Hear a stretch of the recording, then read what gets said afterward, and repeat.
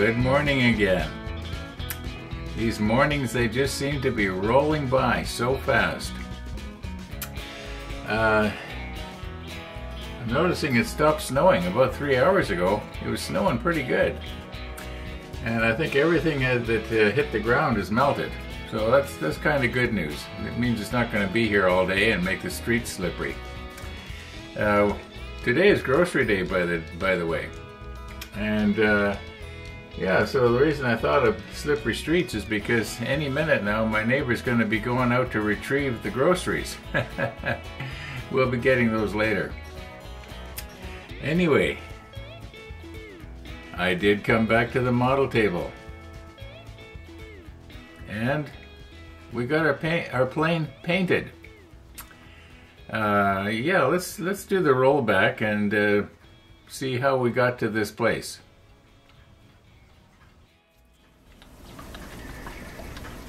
Okay, so here's the plan this afternoon.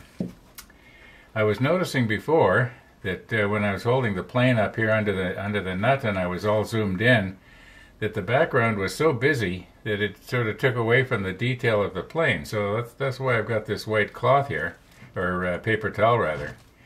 And we'll get this out of the way. That was part of the problem. And I'm just going to go and plug everything in now, and I think we're going to be good to go. Oh.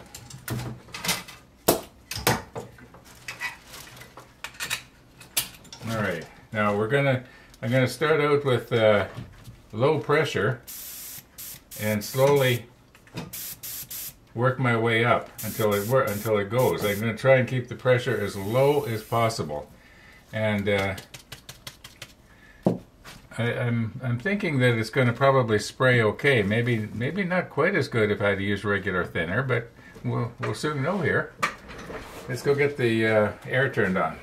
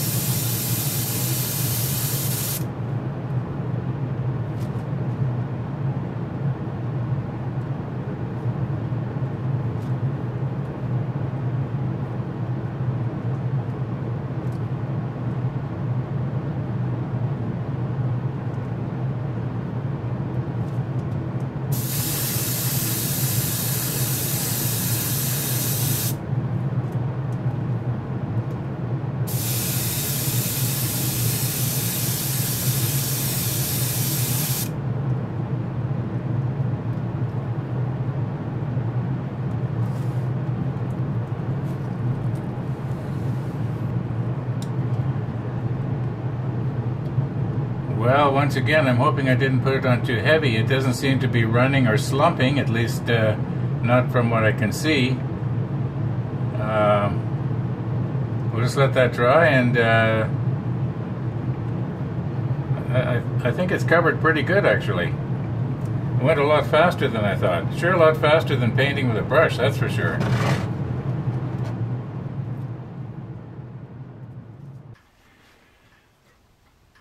Well, it seems that putting the Iowa acrylic paint retarder in this aluminum type paint, it seemed to work out pretty good. It sprayed quite well. At first I was having a problem with the airbrush. I don't know, I had to increase the pressure quite a bit. I think I was up to around 20 pounds before I got it to actually spray right. It either seemed to spray too heavy or not at all, but it did the job. and looking at it now, it's probably still a little bit tacky. I haven't touched it, so I don't know how dry or not dry it is. I'm guessing about half an hour at least has passed since we sprayed this, and it's looking pretty good. I think that once we get a few of the little details painted, like the windows and the propeller and the engine cylinders, I think it's probably gonna. Oh, and the tires. We'll have to paint the tires black. Yeah, see if I can manage to just paint just the tire part and keep the hubs silver. Probably end up having to paint the silver over again. Oh, well, we'll see what happens. I'm not going to go to a lot of work over this because we've got a lot of work to do yet on our Rodney. There's a long ways to go yet. So, yeah, we'll work on this some more and get it done, and then we'll be. I think the next thing is the hull. Now I've said that for about 2 weeks now, maybe 3 weeks. Anyway, yeah. So yeah, I'd forgotten that I had this stuff. You know, I did use it before, and I was happy with it, and I'm happy with it again. So yeah. Now I'm guessing approximately 4 hours has passed since we sprayed this, and this paint retarder sort of brings back memories from when I did it before, and it does give the flat paint, like this is supposed to be flat aluminum. Okay, it's an XF paint. And from what I understand, the F stands for flat. Makes sense to me anyway. However, it looks glossy, and I do recall that the paint retarder gave the whatever it was we tried before a sort of a glossy finish. And I haven't tried this, but I would think it's probably not going to mark. No, it's a tiny bit sticky, So I'm gonna, leave it till overnight before I try to do any handling of it. That was the first time I actually tried it, and then we'll try and paint the cylinders and the propeller some kind of black. And then I don't know if I'm going to be able to do it evenly or not, but I'd like to get yellow on the tips of the propeller, the way it was in that photograph that we looked at yesterday, of that one that was in the museum. And then one of the viewers suggested a month or so ago that, and I did buy it, some, where is it here? Okay, clear blue. Now I don't know how that's going to go or not. It might sort of bring the windows out. At least I'm assuming that's what he had in mind for it. Yeah. So anyway, and then we'll paint our little tires black, and try and leave the hubs silver. And then I think that's probably about all we can really do on this thing. I can't think of anything else that we could do painting wise to, you know, make it look better. I think it's probably gonna really stand out on top of that catapult that we made. It was sprayed that what was it, the 56 that everybody loved. Okay, you know what? What do we got here? 13 minutes after 7. I'm going to call it quits for today.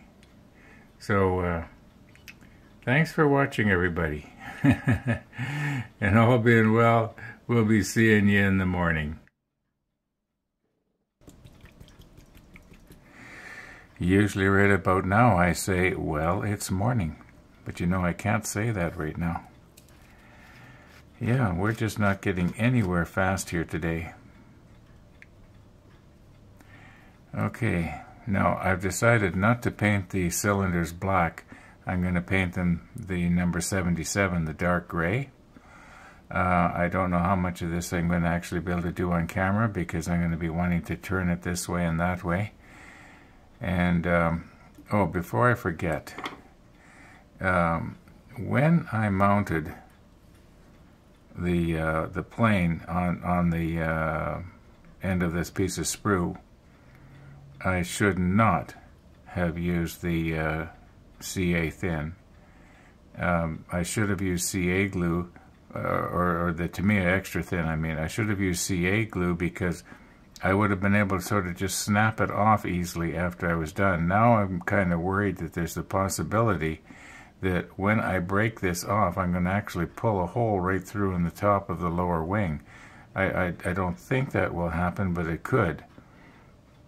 Maybe I'd be best off to take my Tamiya nippers and just try and nip it flush. That might be the best way to go. And then if there's anything protruding down, then sort of sand it out somehow. As I mentioned earlier, we're not going to be seeing the plane except from this angle anyway. So if there's damage going on under there, I wasn't too worried about it. However, as long as we're talking about that, one of the viewers had a much better idea. He said that what he does is he drills a small hole. He would have drilled a small hole in the bottom of the fuselage here, maybe possibly just back of the step. At least that's where I'm thinking I would have drilled it, and then just insert a toothpick or something like that. That would have been a much better idea than what I did. I made a mistake there. But that's the way it goes. Too soon old, too late smart. Anyway, let's see if we can do something here. As I say, I don't know how much of this I'm going to be able to actually do on camera. But we'll give it a try. I guess the way to go is maybe paint it from the underneath first. I guess it doesn't really matter.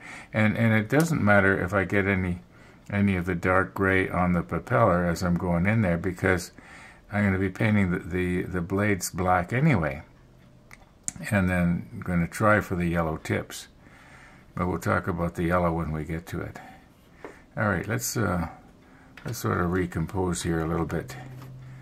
Put this in such a way that I can maybe do this on camera. Now,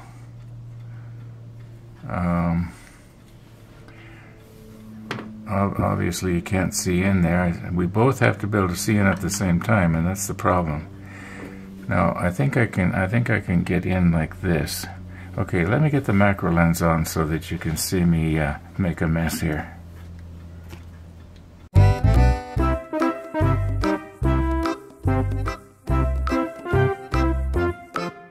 And now what everybody has been waiting for, the rabbit update.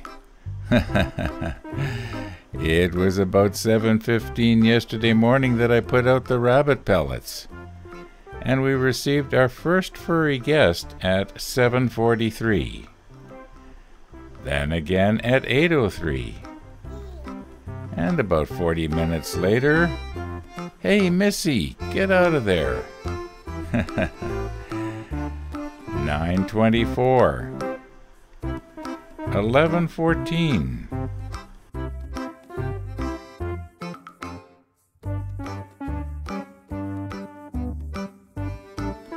7:30 in the evening. "Missy." Missy was our last furry guest. Anyway, this morning it's starting to snow, and we're going to be having soggy pellets. I'll just throw them into the grass. They'll become insect food. We gotta keep the ecosystem going, right?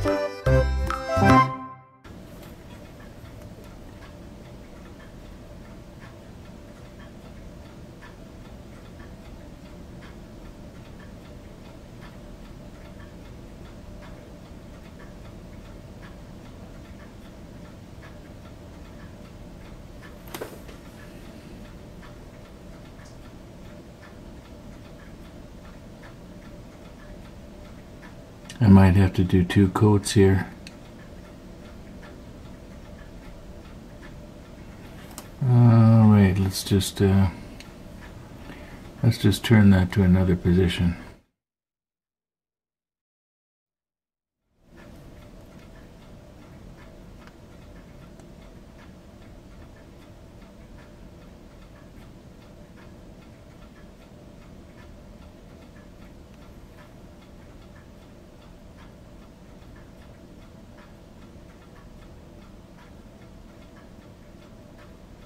Now I'm thinking, in order to get the front of the cylinders, it's going to be almost impossible. So I'm not going to even try. I'm just going to have it so that when it's viewed from the back and where the engine is basically sticking out. Now, don't want to be touching the wing.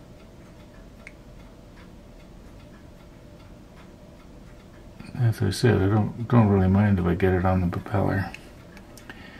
And we'll try and get the, whoops. Okay, I think I basically got the this half of it. Now I'll just swing it around and get the other half.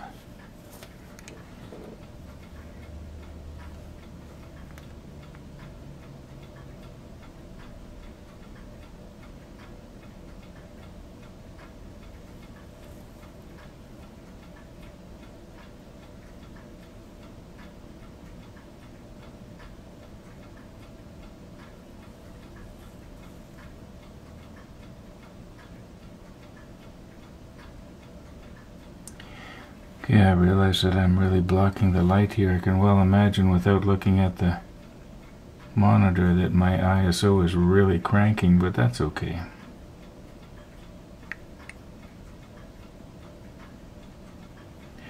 Alright. Get the top of this cylinder here. You probably can't see it. Okay, I'm just going to twist this around now and see how it looks. It could be that the underside of the engine needs to be done a little bit, although mind you, we're not going to see it from that side anyway.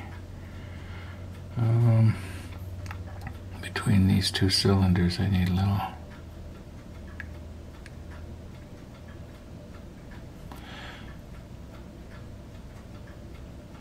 Okay, get the front of the crankcase done here. Now the propeller is going to be black. I would imagine that the hub, in all reality, would probably have been silver, some kind of metal. I'll just paint it the light gray here.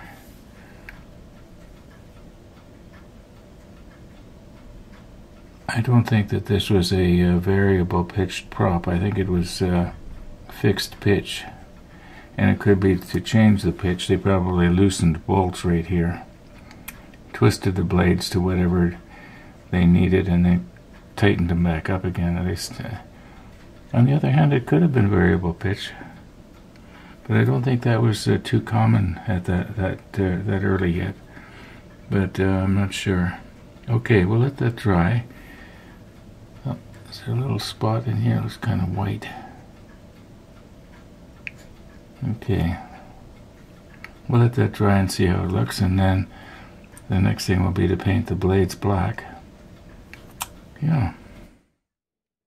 Now, as I'm on my way back from my neighbor's with my makeshift shopping cart, I hear this racket going on in the backyard, so I pause and I look, and here's a fluffle of rabbits back there, and they're just cursing me out. They're all upset. Yeah, how dare I put out rabbit pellets when it's gonna rain? Anyway, I think I'll be forgiven. We got the fresh carrots out now, and we're probably good for a week or two.